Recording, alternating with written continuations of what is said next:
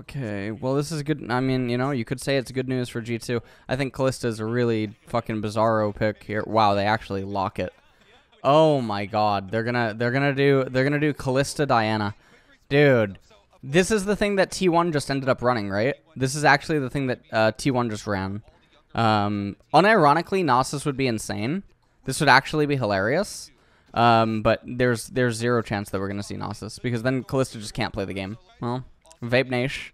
Yeah, I mean, so the thing is that you know that G2 are just coming into you now. Like, there's no pivoting for G2's comp. They're all in. They've already showed their entire team composition. And maybe they're determining that, like, B1 TF just can't salvage draft versus, like, this type of a team composition. Because you know that Yasuo is coming in on R3. So they consider themselves to have a good matchup in mid. And they're just hard committed to the team composition. The Callista just out the gate, though, is, like, really fucking weird because there's so many champions in bot lane. Now, I don't know how much G2 knows about Gumayushi. Gumayushi is a Draven player. He's one of the Dravens in Korea, even though he doesn't play it all that often. He is a Draven player. So Callista versus Draven is, you know, unironically, like, well, I mean, they're not gonna Nasus, and also, I mean, they have Twisted Fate, they have Cannon, so it's not the most value. And now they have a random Ornn. So I mean, it does provide some sort of like mid-rangey supplementation. Yeah, I mean, it does supplement the draft. I mean, I don't think the Ornn pick is that bad. Into the oh my god, do it, big D. Oh, are they gonna Tristana? Maybe he wants an ability to break out of Yasuo and all that. Okay. Oh, I thought he was gonna Draven. I thought he was gonna Draven, man. Jinx is not good here. Yeah, Jinx is really bad. G2 have Exodia because T1 won't pick the correct answer to G2 bad drafting. Well, I mean, I honestly I don't even know what you do here. To be total. Wow, Rel. I think Rel's probably. Oh, Rel might be better than Taric, unironically. Who won draft? Honestly, I mean, I think G2, I think it's just very easy to play G2's comp. The Rel's really interesting. I think the Rel might actually be better than Taric. I think Rel and Taric is a really nice, like, school of thought to be looking at when you're staring down the barrel of, like, what G2 has, B1 through or R1 through R4. I think the Rel is good. No, it's not a best of 3, it's a best of 1. So I mean, I think that this is interesting. I think in a best of 1, like this kind of a draft, this could be something where you know you could snipe a win. So, I mean, I think in that regard, it's gonna be interesting. But I do still think that with the way that some of the lanes are, I think that G2 can like try to hang on. But it'll be interesting. I mean, mid lane will be interesting. Mid lane will be very interesting. That's where G2 finds, I think, the most success is obviously in mid lane. Now, when I say hang on, I'm obviously referencing like Kennen versus Ornn because I am curious what's going to happen with Broken Blade versus Zeus up in top lane in that matchup. Ornn should be fine in it. Take Spellbook, Second Wind, etc. No, Poppy's not particularly great there as support. I think Rel, you have to just be able to stand your ground. Because they're coming into you no matter what, and Poppy W, even though it's good, I mean, it's not as good as Rel or Taric. Spellbook TF, I think, makes the most sense here. Oh, Yankos, nice kiting. Oh, they know where he is. Yep. Pings go down immediately. Ooh, Carria. Whoa, Targamas, what are you doing? Oh, what was he doing? Whoa! They caught FAKER too.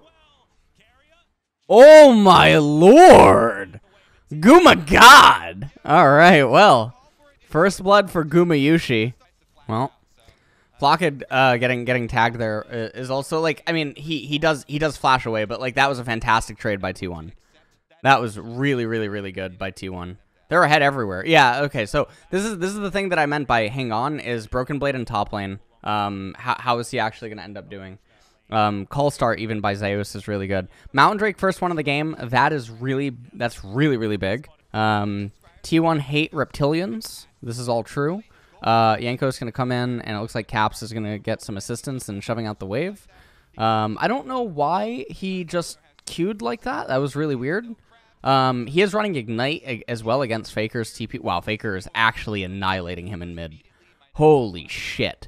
FAKER has TP, Faker has TP. He's still almost full HP. Caps is being forced to recall. Gumayusi owner down in bottom. Repelling Targamas and Flacket off the wave. Kalista falling behind is like Doomsday. Kalista falling behind is so Doomsday because she's so dependent on basically being able to be ahead, being able to actually be a threat in the early into mid conversion, because once it gets to mid, once it gets to late, everything is really, really, really bad. But yeah, they do get the Mountain Dragon. They're up so much versus G2. It's not even close. It's really not even close. This game right now. This is a super fucking... Now, the really weird thing is that G2 is also trying to do too much inside of the draft. Had Yasuo and bot lane ended up winning, the Ornn there is like a win more feature in the later stages, I think is nice. Some people might think that it's like a follow-up engagement for the Yasuo. I think it's like there's other champions that you could just pick in order to do that.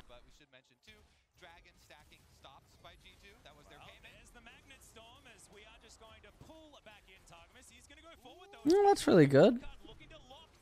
Yep. That's it. That's a kill. I got a kill onto Flacket, who now loses his summoners as well. And yeah, it's a 5,000 gold lead here at 13. So G2 just getting absolutely fucking squashed. 5,300 gold lead. I mean, I think it's actually possible. Oh, Faker's dead, yeah. Oh, wait, hold on. Teleport. Oh, Zanya's.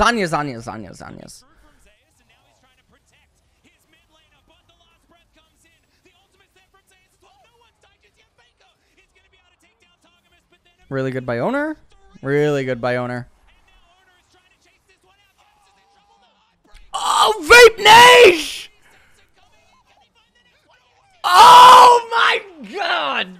Jesus Christ! The Vape Nash! Holy shit, what a fight. What a fight. But you guys got a glimpse. You guys got a glimpse. Oh my god. You guys got a glimpse of like what team fights are possible. It's really hard to fight for T1, especially separated like that. They need to all be oh my god, Keria has one of the worst items in the game. He unironically has Evan Shroud. Holy fucking shit. That's good news for G2. Unironically, this is how they can win, right? So we mentioned 25 minutes as a breakpoint, but because of these fights and the EXP that was just handed over, it sort of accelerates it. It might be like 23-ish minutes. I think Ornn hits 14 now. Might be like 23-ish minutes. There was it's a massive wombo. It's a massive wombo, right? Zeus goes down. Owner is there to pick up the pieces. The Vape Nash is just uncontrollable. Honestly, Owner did everything like perfect. Yeah, he unironically did almost everything perfectly. That was so fucking clean, dude. Boner is very funny. T1 have sort of created the situation where they just need to hang on for 5 minutes. They need to get to Ocean Soul. Keria will get ulted and go down immediately, and the wind wall is there as well. Ooh, Faker's gonna go down. Faker's gonna go down, but Boner on the right-hand side. Can they get Boner? Can they get Boner? Oh no, if Boner gets one possess, it's over. Oh, if Boner gets one possess. Oh, they got him. Yeah, they got Boner. They got Boner? Gumayusi can't even fucking deal damage, dude, by the way. Unironically. Oh, he did it! He got the damage, but he didn't get the W! Oh, okay. Okay, Zeus trying to maybe clear out mid lane. Wait. Oh, it's Targamas. I thought, okay. Oh, yeah. Oh, he gets stunned by Zeus. Oh my god, he's gonna kill Zeus. Okay, Zeus actually kind of griefing. Actually. Okay. Keria went down. Because, see, there's no fucking way that G2 can actually do Baron here. There's no fucking way. So they're warding for luxury. They're warding for luxury, and then T1 are separated yet again. Boner's not there, and Zeus not there. Boner, Zeus, both not there. Kennen also. Look at what Zeus did. The exhaust fades, and he uses Slicing Maelstrom. Really good patience. It's a really early exhaust by Targamas there, but really well played by Zeus. Oh man, if that Q hit, actually, I think Gumayusi doesn't need to go in, but Gumayusi goes in because Big Dick Club. And he needed to let Flacket know that he wins the 80 carry fight there. And that is a really big win for G2. It's a really big win for G2. I don't like what Jankos is doing. It looks like he's trying to power into Shadow Flame or maybe even Deathcap, but I think it's very unlikely that he actually gets to that, no? I think it's very... Whoa, T1. Oh my god, the Sin Club.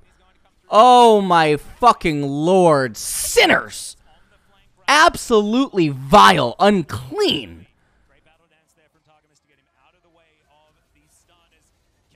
Oh, really good. Really good by Flocken. Really good. Really good. Really good. Oh, and the win. My mic broke. Oh, my mic broke. Is my mic back? They win. They win. They win. They win. They win. They win. They win. They win. They win. They win. I'm back, right? I'm back. Okay. Oh, they're two-manning. They're gonna two-man Baron. Yeah, they're gonna two-man. Do they know? Yeah, Twisted Fate. Okay. Oh, fucking. Okay, he's gonna. Oh my fucking lord, dude. All right, he had the cleanse. He had the cleanse. He had the cleanse. He gets the Captain Jack challenge completed. Oh my god. Wait. No. Wait. No. Wait. Wait. Wait. Wait. They have wave and top. They have wave and top. They have wave and top. They have wave and top. They have wave and top. They have wave and top. Oh, boner. Oh my god, Carrier is going in. Yeah.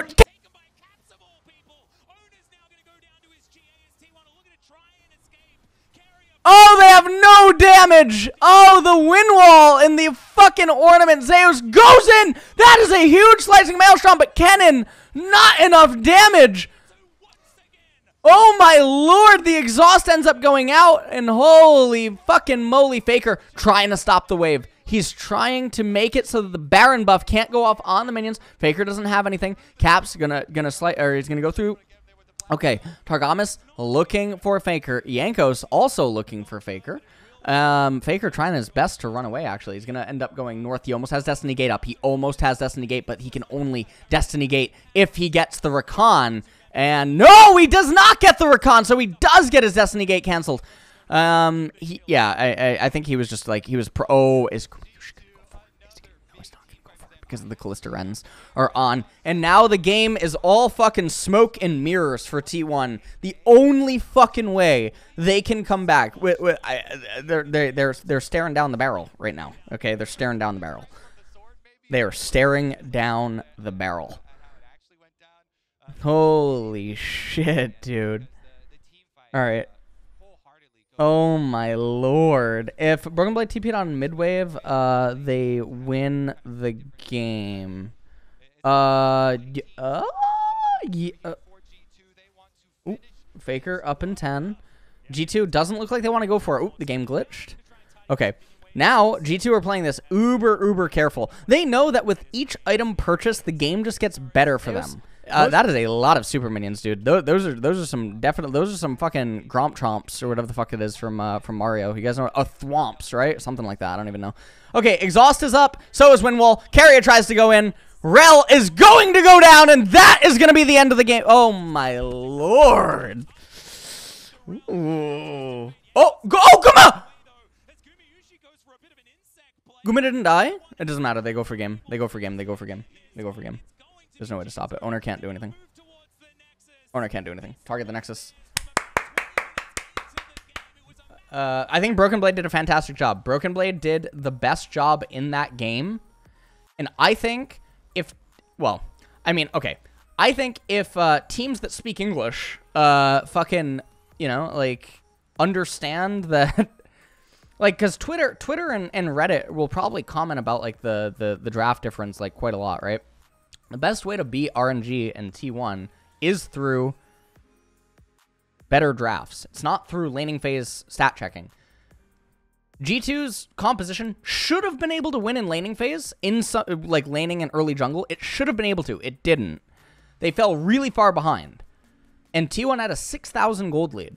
T1 should, in theory, be able to close with 6,000 gold lead, but it's equally as irresponsible that 6,000 gold lead even happens in the first place, right? So that's how you argue against those devil advocate, like, idiots, right? Is that you acknowledge that the way that the early game went should not happen. Bot lane for G2 should not lose all their summoners and also get first blooded at level 1. That should not happen, right? Yasuo should not be forced to recall at fucking level 3 and be forced to share EXP with his jungler. That should not happen, right? Twisted Fate should not get a better, a vastly better early recall over the Yasuo. That should not happen. Diana should not fall so far behind Viego early on. That should not happen. T1 getting the early dragon and stuff, that should not happen. Like, there's so many things that shouldn't happen for G2 that did happen. So, the mid and the late game should be a surety in most cases. It's the same way they won in 2019. It really is the same way.